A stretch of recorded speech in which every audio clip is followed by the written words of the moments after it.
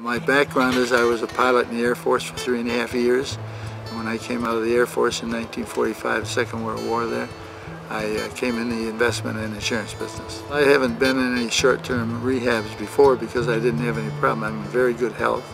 But this is actually the #1 spot I would want to be. Coming from the hospital, I wasn't anxious to come to any rehabilitation program. But you have to do that, my doctor said.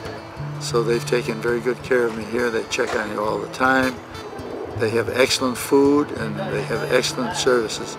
I was tickled pink to get to this kind of a facility with Cal and his wife and all of these fine people that are here, because they're all interested in how you're doing and taking good care of you. And boy, they are very, very sophisticated and well trained.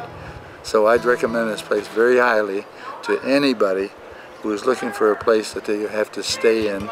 They'd rather be home, naturally, but this is the kind of a spot to be where they get plenty of good service and plenty of people watching over you to be sure everything's handled nicely.